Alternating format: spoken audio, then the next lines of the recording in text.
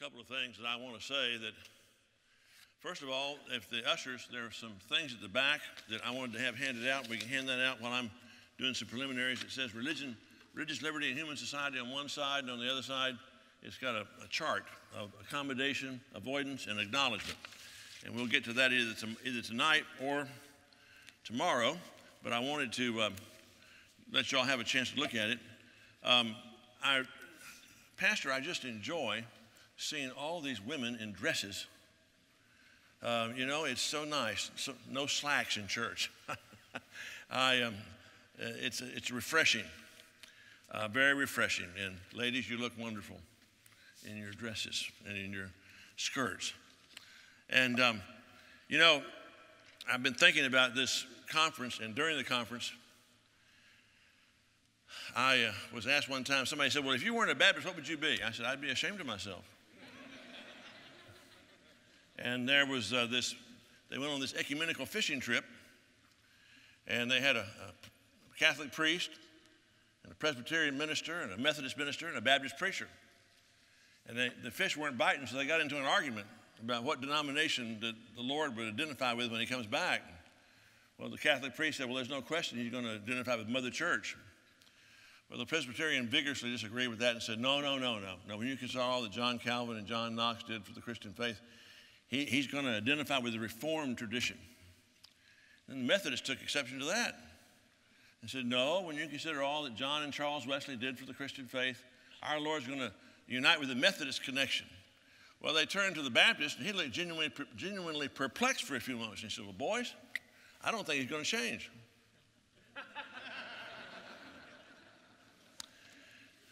Now, it's a simple fact. If you took every church that's described in the New Testament and you dropped them down in the middle of East Tennessee and you described the church, they'd say, well, that's a Baptist church, except the church at Corinth. And they said, it used to be a Baptist church, but it got kicked out of the association for speaking in tongues. The New Testament pattern for a local church, the Lord Jesus Christ, is a baptized body of believers. And I don't mean they got sprinkled when they were babies. I mean they were immersed after they made a profession of faith in the Lord Jesus Christ. Amen. And they were baptized as an act of obedience and an act of testimony. And their baptism doesn't save them, it just makes them more obedient. And we're a local assembly. The New Testament speaks of the church 115 times in the New Testament. 111 times it's referring to a local assembly of believers. 4 times it's referring to the church universal, a church which we will only see gathered together at the foot of the throne of God after the rapture. So I am delighted to be a Baptist. I just thank God. Wonderful story about Charles Spurgeon.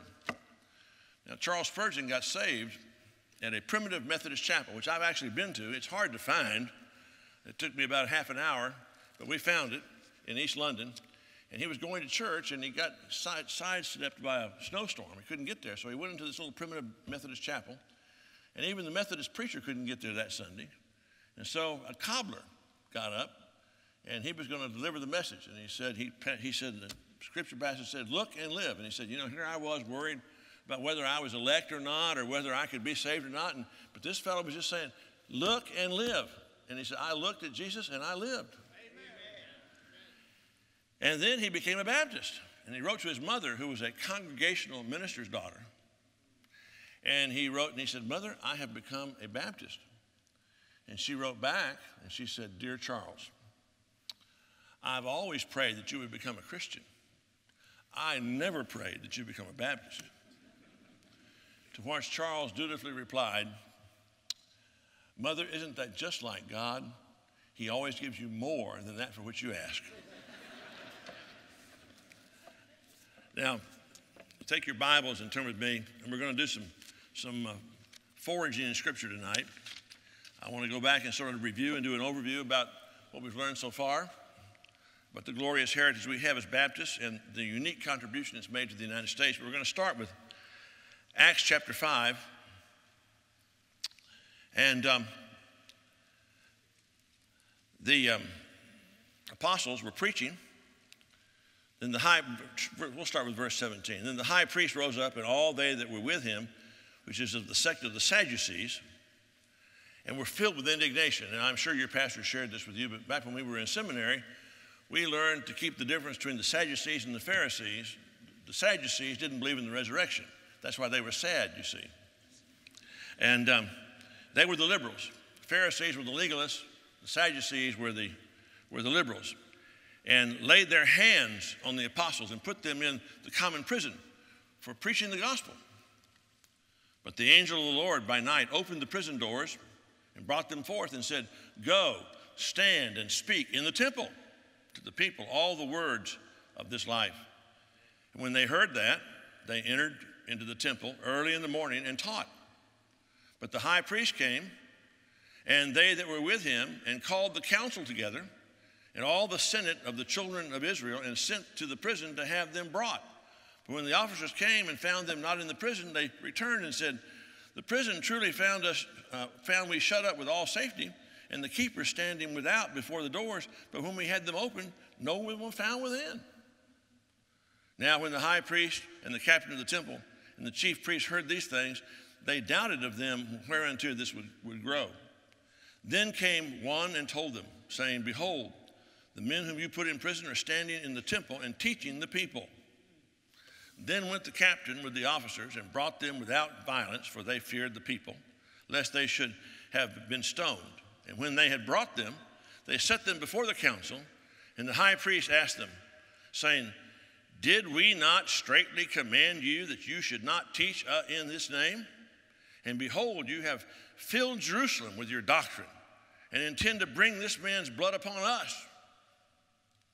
Then Peter, now this is after Pentecost, so Peter has gone into a spiritual phone booth and put on a spiritual Superman suit.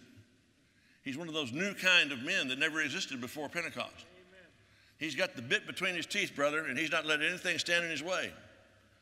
Peter and the other apostles answered and said, "We ought to obey God rather than men. The God of our fathers raised up Jesus, whom you slew and hanged in a tree.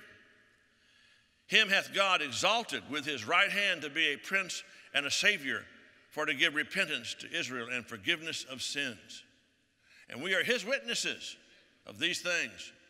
And so is also the Holy Ghost, whom God hath given to them that obey him." And when they heard that, they were cut to the heart and took counsel to slay them. We ought to preach, we obey God rather than men. That's why government authority has never trusted Baptists.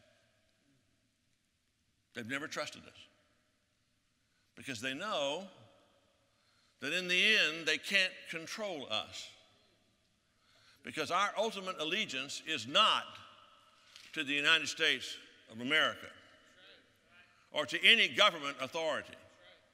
Our ultimate allegiance is to the Lord Jesus Christ. And those who worship government, it drives them to rending their clothes and gnashing their teeth, because they know they've bumped up against an authority they can't budge. They can't budge. In colonial Virginia, the Anglican authorities, in the 10 years before the Revolution, 10 years when, as a result of the Great Awakening, Baptists were in the process of becoming the largest denomination in Virginia, which I'm sure gave a lot of heartburn to a lot of Episcopal priests. A little over 500 men were thrown in jail for, quote, disturbing the peace, end quote, which meant they were preaching without a license from the state. Now, disturbing the peace isn't the worst definition of preaching I've ever heard. But they were not disturbing the peace in that way. They were just preaching without a license. And the Baptist minister said, "We don't need a license from the state to preach the gospel of Jesus Christ. We have a license from God. We have a command from God to do so." And we do. back when I was working for the Southern Baptist Convention, I went to one of those Renaissance weekends. I was invited, and some people told me I needed to go, so my wife and I went. It was weird. But I got put on a panel. And now I'm not going to name names because we're not supposed to name names at what happens at Renaissance, but to my immediate right was a supposedly evangelical leader. And next to him was the assistant editor of a supposedly evangelical periodical. And on the other side of me was the leader of a major mainline, i.e. sideline denomination. And next to him was a Catholic bishop. And near the end of the discussion about religion in America, a man had got up in the back who identified himself as a rabbi. And he said, I know that you Christians believe that Jesus is the only way to heaven, but do you have to, why? Well, the moderator, who was smarter than your average moderator, said, well, I guess before we decide who's going to answer the question, we ought to say, who believes that? If you believe that Jesus is the only way to heaven, would you raise your hand? Mine was the only hand up. And so the moderator said, well, you better answer it. And the others just about had a heart attack because they knew me. And I said, look, I'm a follower of Jesus. I'm a disciple of Jesus. And he said, I am the way, the truth, and the life. No man cometh unto the Father but by me. And his disciples understood that. Peter said, there's no other name under heaven by which men can be saved, said that of Christ.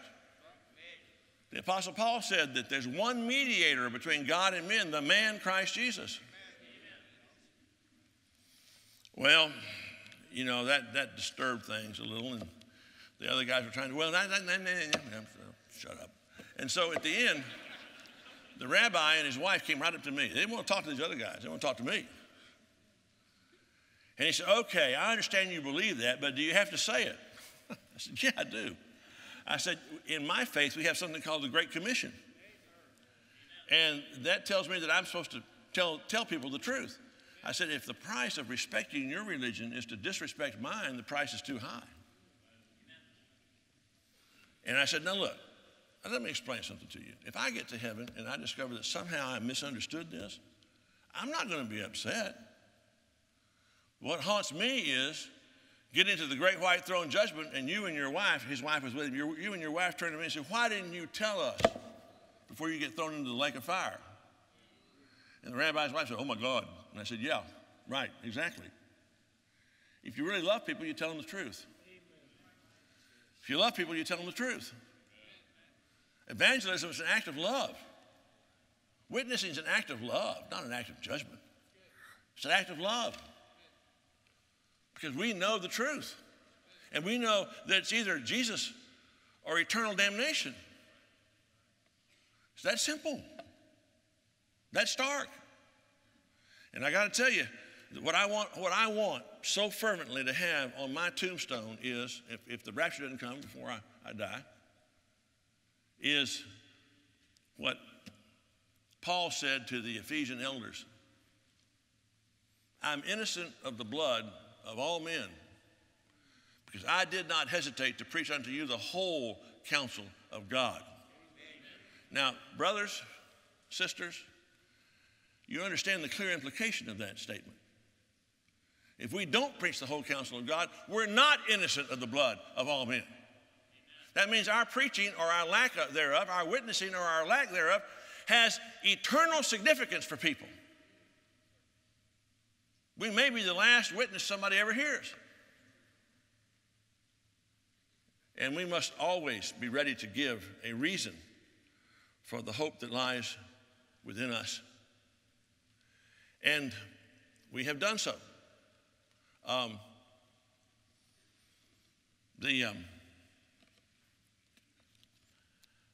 During the Reformation, Baptists were persecuted. from the beginning of the Reformation. The Lutherans persecuted Baptists. The Catholics persecuted Baptists. The Presbyterians persecuted Baptists. They all persecuted Baptists because they couldn't let go of that security blanket of the state church. They wanted the government on their side. And the government decided what they could do and what they couldn't do. Ulrich Zwingli, he agreed with the Baptists in Zurich, but he said, I'm not going to go any faster than I can get the city council to go with me. City council? How about God? How about the Holy Spirit? And in the Puritan Revolution, they persecuted Baptists in England. And they wanted a state church. They just didn't want a king and didn't want bishops, but they wanted a state church. And the Baptists didn't want a state church. And the Baptists grew like topsy during the Revolution. Because once government censorship was out of the way and people were free to share their faith, it's hard to get that genie back in the bottle. And in America, you're going to hear about Obadiah Holmes. You know, in Massachusetts Bay, you know, they killed the Quakers. They hung the Quakers. They just beat the Baptists so badly that Obadiah Holmes had to sleep on his hands and knees, on his elbows and his knees for 4 months because of the way it ripped open his back.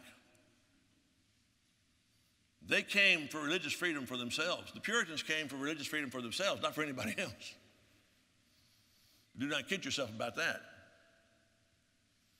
But they weren't counting on the Baptists, who refused to knuckle under. Roger Williams, you heard about Roger Williams today. He wrote a tract called The Bloody Tenet of Persecution. And then when they kept it up, he wrote another one entitled The Bloody Tenet of Persecution Made Yet More Bloody. And he laid it to the colonial authorities.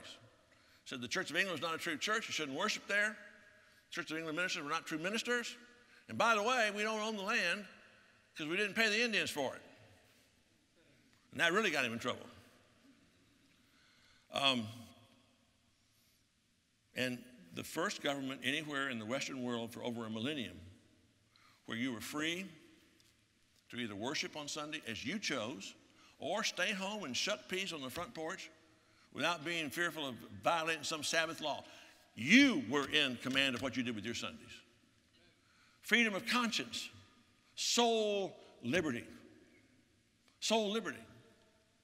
And finally, even though 9 of the original 13 states had tax-supported state churches, which persecuted Baptists, finally, when it came time to ratify the Constitution, the Baptist view triumphed. One reason was there were too many of us. Evangelism works. And there were so many of us that if we didn't vote to ratify the Constitution, it wasn't going to get ratified.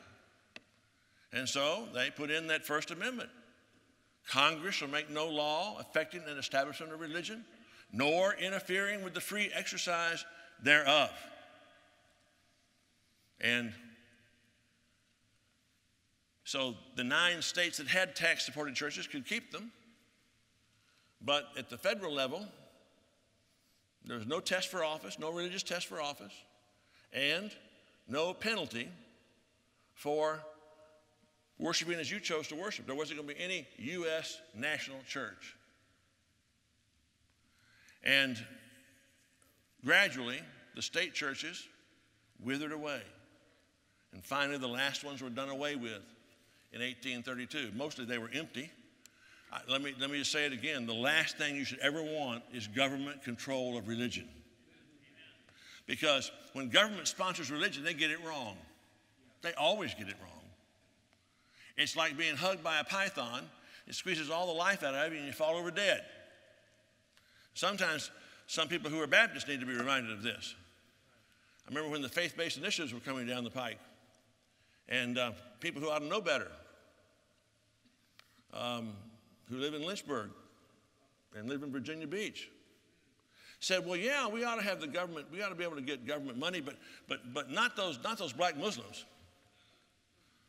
The last thing you ever want to do is let government decide what's a kosher faith and what's not a kosher faith. Because they may decide you're not kosher tomorrow. That's above their pay grade. There's no government official that has the ability to determine what's a true religion and what's not for the government. That's our individual decision. And we should never, ever, ever let government have the authority to say, well, that's an okay religion, but that's not an okay religion. That's way above any government's pay grade. And we should treat faiths equally. We should maximally accommodate people's right to express their faith according to the dictates of their own consciences, both in their churches and in the public square. We have a right. Now you see, there's a new idea that's afoot, promoted by Hillary Clinton. Now you know it's a bad idea. When she gets off her broom and she starts promoting an idea, you know it's bad. It's called freedom of religion, and that means that the religion is free to be, you're free to have your religious faith in your church and in your home. But you can't bring it into the public square. That violates separation of church and state if you bring it outside your own house or outside your own religious assembly. That's not what our forefathers believed. And every major social evil in America that has been defeated was defeated because people of faith said that it was wrong and it needed to stop. Every major anti-slavery organization was started by Christians in the North and the South. And yes, there were anti-slavery associations in the South as well as the North. It was true of the slavery issue. It was true of the desegregation issue. It was true of child labor issue. All of these. Women's right to vote. All of them. Let me just say this, a blanket statement. The plight of women has improved everywhere that the gospel has gone. Amen. Everywhere that the gospel has gone, the plight of women has improved. I mean, in most places, they were property. They were the property of their parents, and then they became the property of their husbands. And if a person in the first century read the New Testament, one of the most shocking things about it was the prominent role played by women. Women were witnesses. Women actually played a role. You know, when the British went to India, they made sati illegal. They said, that's not the way you should treat women. You shouldn't burn widows on their husband's funeral pyre. And the Indians said, well, but this is our custom. And one of the British generals, he said, we're going to put up a gallows at every funeral pyre. If you try to throw the wife on the funeral pyre, we're going to hang you, because that's our faith. That's our ritual. We hang people who try to burn women. Guess what? Sati ended. It ended. Everywhere that the gospel has gone, the plight of women has improved. The plight of the suffering, the plight of the poor has improved. Everywhere we've gone. Because the gospel tells us that everyone is someone for whom Jesus died. Amen. And that makes them a person of incalculable value. God never created nobody. Now, we're in a great conflict in America. It's been going on for a while now. Some of us were listening when Barack Obama ran for president. And Barack Obama said he wanted to remake America. Not restore America, but remake America.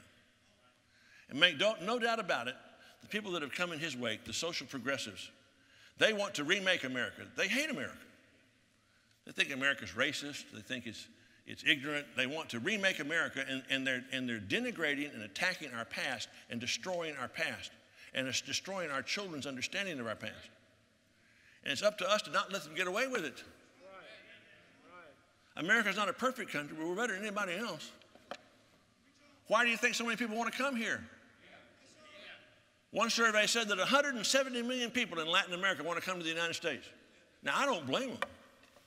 If I lived in Latin America, I'd want to come to the United States too. But, you know, at some point, if enough people come here, it begins to look like the country they left rather than the country they want to come to. We have a right to control our borders, not shut our borders off, but control them. But why do people want to come here? Because of freedom. Because of freedom. And those of us who oppose this, we want to restore America, not remake America. We want to restore America. We want to restore it. That's a starting point. I had somebody ask me once, well, Dr. Land, what would America look like if America was the way you wanted it to be? I said, well, that's a good question. I said, how about we start with America in 1955? That's just a good starting place. Now, America wasn't perfect. We had a big blind spot when it came to race, and we had a big blind spot when it came to treatment of women. I mean, I look at some of those old sitcoms and I wince at the sexism. It's just awful. But boy, in 1955, most children had their father in the home. And you know, domestic abuse, physical domestic abuse was way down compared to what it is now. And divorce was not near what it is now. And illegitimacy was not what it is now. And violence is not what it is now. And pornography is not what it is now. America was a much better place to live in 1955 than it is today. I said, I start with 1955, then I start working on the racism and the sexism. I want to restore America to a place where we understand that our freedoms come from God, not from the U.S. government. All the government can do is recognize them and protect them. They are ours. They're our unalienable right. We have them because we're human beings. If we're a human being, we have the right to life, whether we're young and healthy or not. And make no mistake about it, you know, God is not mocked. Whatever you sow, that shall you reap. There are lots of baby boomers who aborted their babies because they considered their babies to be too embarrassing, too expensive, too ill, or too inconvenient, who are going to be euthanized by their grandchildren because they're going to consider them too expensive, too embarrassing, too ill, or too inconvenient. You know, they're not productive anymore. It just costs a lot of money. Let's just give them some mint orange juice. If we don't win this struggle for America's soul, there won't be old folks' homes. There'll just be termination centers. Don't think I'm kidding. There is that inexorable march of death, of the culture of death. It's gone from the womb to the nursing home to the intensive care unit, and now it's gone to the nursery. And where does it go next? Where does it go next? We have devalued and cheapened life. And when you do that, it's a society is a very dangerous place to be unless you're young and healthy and productive. And we have the added squeeze that we have inverted the social pyramid. The social welfare state, and it started with Franklin Roosevelt, is built upon an assumption that you have a population pyramid that looks like this. Lots of younger people and fewer older people.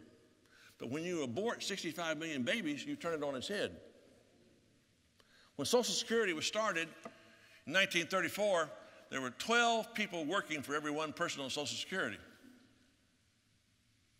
Now it's 2 to 1. It'll be 1.5 to 1 in 10 years. Because a baby boomer turns 70 every 18 seconds. That's what happens when you have 78 million babies born in one generation. And you have a lot fewer born in the next 2 generations. We've put ourselves in a box where there's going to be a lot of pressure to limit health care to the elderly. One of the first things that happened when Obamacare went through is they rescinded the approval of a drug that had been tested and had been shown to extend the life of women who had stage 4 breast cancer by 22 months to 30 months. So we're not going to pay for it. It's too expensive. So those ladies are going to die 22 to 30 months earlier than they would have. That's called rationing of health care. All that's coming unless we reassert gospel truths. And we are in a narrow window between when things are bad enough that we can see it,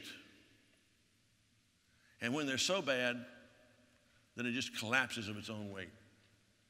We're in that narrow window where we can still, with God's help, do something about it. But that window's closing every day. Every day. And we have to exercise the religious freedom that we've been given. Now, I want you to turn with me to the Old Testament. See what God told his people. In Deuteronomy chapter 30, they're getting ready to go into the promised land. They had a delay because of a lack of faith. But now they're getting ready to go into the promised land. In Deuteronomy chapter 30, verses 19 and 20. I call heaven and earth to record this day against you that I have set before you life and death, blessing and cursing. Therefore choose life, that both thou and thy seed may live, that thou mayest love the Lord thy God, and that thou mayest obey his voice, and that thou mayest cleave to him, for he is thy life and the length of thy days. Thou mayest dwell in the land which the Lord sware unto thy fathers, to Abraham, to Isaac, to Jacob, to give them.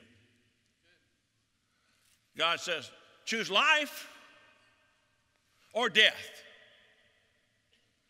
Choose a pathway which leads to life or a pathway which leads to death and destruction. I don't think I have to belabor the point that more of our fellow countrymen have been choosing the path to death than life. The path of destruction. A path toward open paganism, where we want to teach little boys and little girls that sex is mutable. I mean, these are the people who are supposed to be scientific. Let me tell you a scientific fact. Every time a conception takes place, that baby either has two X chromosomes, or they have an X chromosome and a Y chromosome, and that means they're either going to be a man or a woman the rest of their whole life. I don't care how many surgeries they have. I don't care how many hormones they take. They're either going to be a man or a woman. And this is the ultimate rebellion against God. God made them male and female. He created them in his image. Male and female he created them. And we're saying, no, wait a minute. I don't want to be a man. I want to be a woman. Or I haven't decided yet. I'm going to be on a sliding scale. I mean, this is insanity. This is insanity. Just like when they say that a baby is not a baby. Before a woman knows she's pregnant, the baby's heart has already begun to beat. My soul. I don't know any women's bodies that have two hearts. I've heard about some that might not have any, but I've never heard of any that had two. And I've never heard of a woman's body that had male sex chromosomes. And 55% of the babies that are conceived are male babies. That's God's way of accounting for the fact that men engage in inherently more dangerous activity from infancy through senility, which is true. I mean, people get on, they're teaching this to our children. This is child abuse. This is emotional child abuse. And yet we let them get away with it. Why? I don't know. But we better quit. We better quit. Now, and we start where it always starts. Turn with me back to Deuteronomy chapter 6.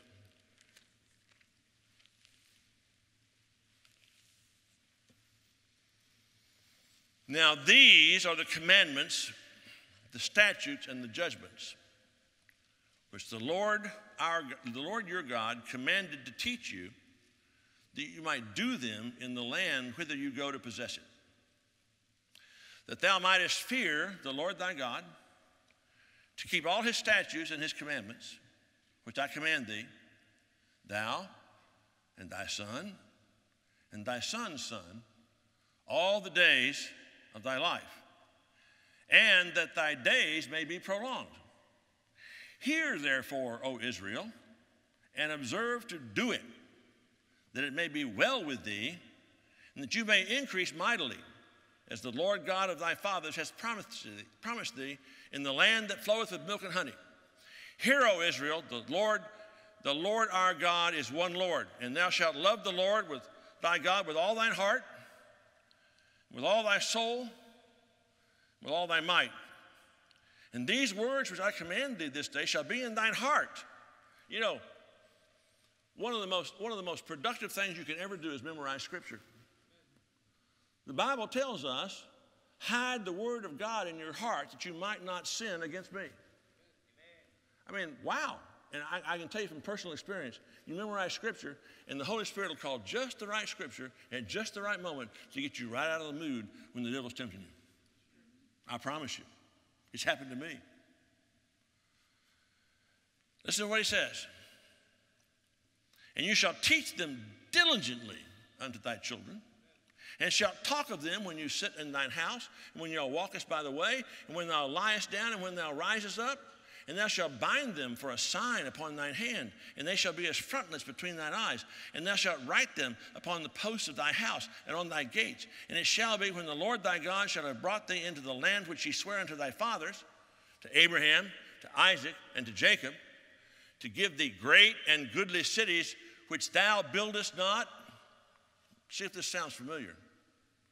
Great and goodly cities which we built not, houses full of good things which thou fillest not, and wells digged which thou diggest not, vineyards and olive trees which thou plantest not. When thou shalt have eaten and be full, then beware, lest thou forget the Lord, which brought thee forth out of the land of Egypt, from the house of bondage. Thou shalt fear the Lord thy God, and serve him, and shalt swear by his name. You shall not go after other gods. Boy, does that sound like America? I mean, you know, I thought about myself. Now, my parents lived through the Depression. I did not. And they told me about it often enough. I can't really comprehend the Depression.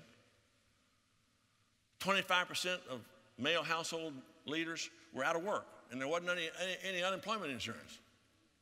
And banks were failing, and there wasn't any FDIC insurance. They lost their money. People were openly talking about the collapse of our entire system of government. I can't imagine that as a baby boomer. You know, I mean, and it marked them. You know, Depression era people, they save. I mean, they never have enough. They're going to save, they're going to save, they're going to save, because there's got to be a rainy day coming. We boomers, we think, well, maybe it may be raining, but the sun's going to come out. Because it always has.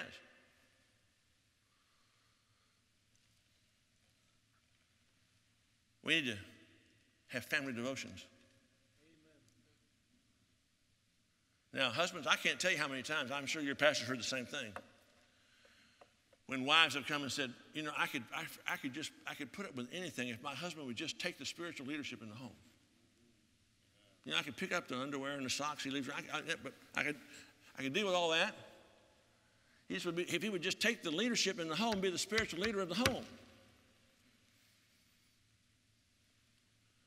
We need to teach our children about God. As we're sitting down, as we're rising up, as we're going about our way, we need to have scripture verses in our houses. We talk about the scripture verses that are in our houses. Now, I know you'll find this hard to imagine, but there was a time when I was under severe criticism by lots of folks for telling the truth. So my wife got a scripture passage and put it in the smallest room of our house, which I visited at least once a day. And it said, blessed are you when men shall persecute you, and men shall revile you, and say bad things about you for my name's sake, for they persecuted me before you. Sort of puts it in perspective, doesn't it? At least they haven't crucified me yet.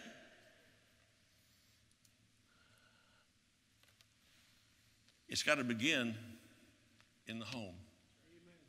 In the home. And then in the church. We need to be teaching our children. And grandparents, you know, I don't see retirement anywhere in the Bible.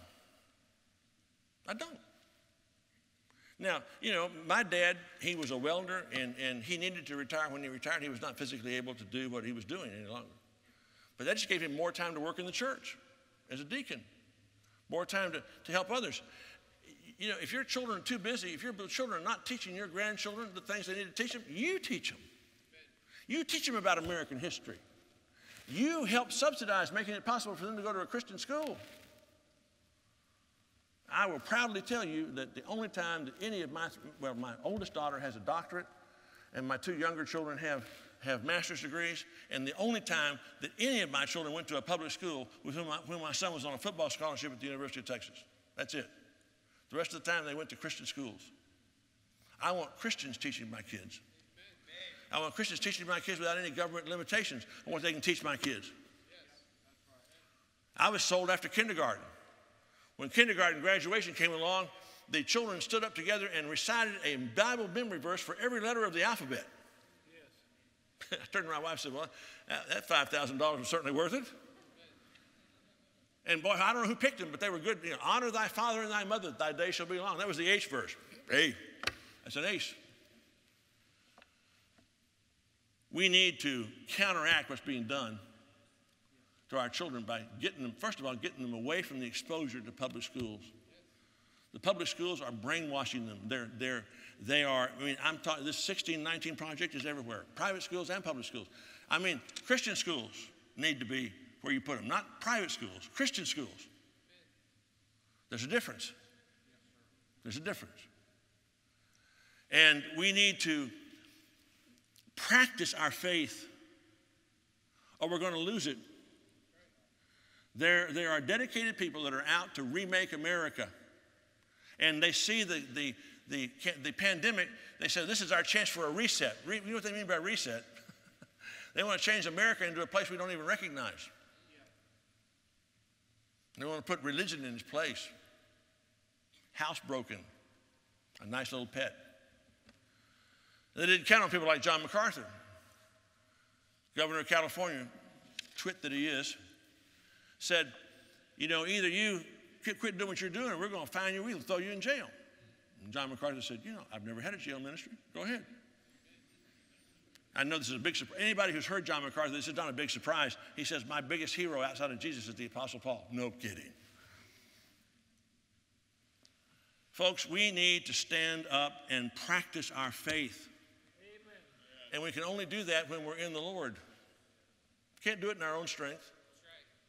That's right. We can do it in His strength. Remember, this morning I talked about Gideon. Last night I talked about Gideon. Gideon was no hero.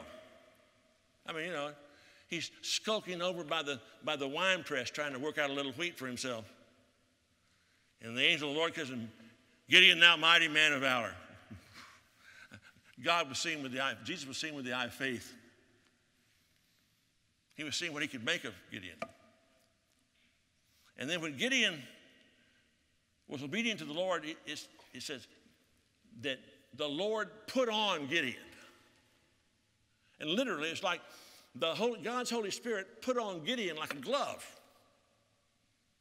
It was God's Holy Spirit on the inside. It was just Gideon, the glove on the outside.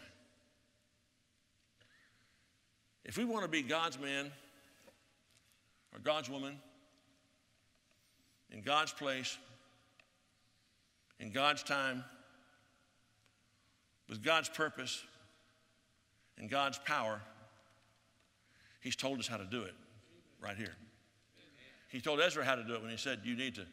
Ezra said, I've made it the determined goal of my life to know the Word of God, to teach the Word of God, and to do the Word of God. You do that, you may get the settled goal of your life. And you'll be God's man or God's woman on God's business, in God's time, amen, with God's power and God's hand on you. And you'll know it. You'll know it when you're in the center of His will. You'll feel His power. You'll feel His blessing. You'll feel His purpose, and you will fear no man. Because our ultimate allegiance is to the Lord Jesus Christ. And we're in a time of great peril. But when I look at the Declaration of Independence, and I see that we believe that all men are created equal, and they're endowed by their Creator with certain unalienable rights. And among these, life. If you're a human being, you have the right to life, whether you're productive or not, whether you're healthy or not, whether you can take care of yourself or not. You have the right to life because you're a human being, created in the image of God. And we ignore that truth at our peril, because every time we deny someone else's dignity and worth, we deny our own. And life becomes cheaper and less respected and less honored. If it weren't for believers in America, I would say that we're doomed. But there are a lot of believers in America who need to recover their heritage, need to claim their heritage as believers, as Christians, and go forth as His servants and reclaim this land for the Lord Jesus Christ. We're due for a revival. The last one we had was 1858, and it probably saved us. Started out, by the way, 1857 was a terrible year. Had a depression that was worse than the 1929 depression. Probably the worst economic depression America's ever had was in 1857.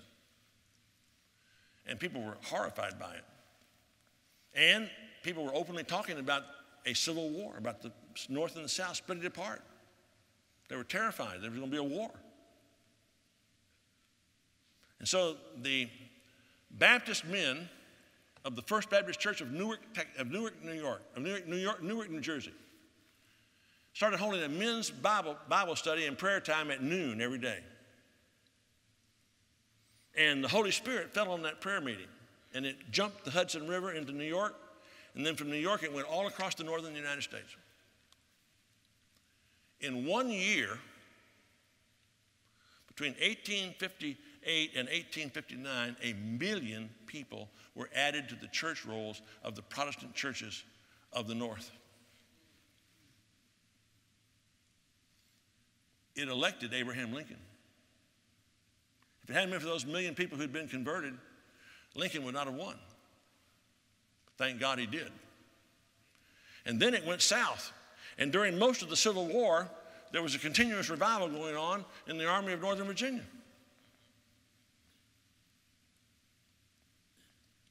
It's been 170 years since we had the last great awakening.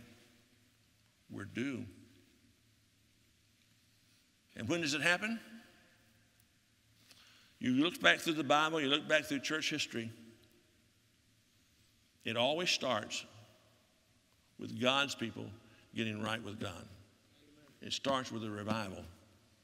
You know, revival. You got to be revived before you can be revived. When God's people get right with God, lost people notice. We act differently toward each other and toward them. And they want to know what happened, and we get to tell them. And some of them start getting saved. If enough of them get saved, we have an awakening. And then if we apply the truths of Scripture to the evils of society, we have a reformation. And that's what we must have. I've been involved in public policy since 1976. Involved in the pro-life issue before that. And the whole time I've known, all we're doing is fighting a holding action. We're trying to minimize the damage until the revival and the awakening come. We're way beyond anything else. A mere reform won't do it. We got to have a heaven-sent 24-karat revival that leads into a great awakening that culminates in a reformation. And once again, Let me say it again. It's got to begin somewhere. Why not here? It's got to begin sometime. Why not now? It's got to begin with someone. Why not you? Let's pray.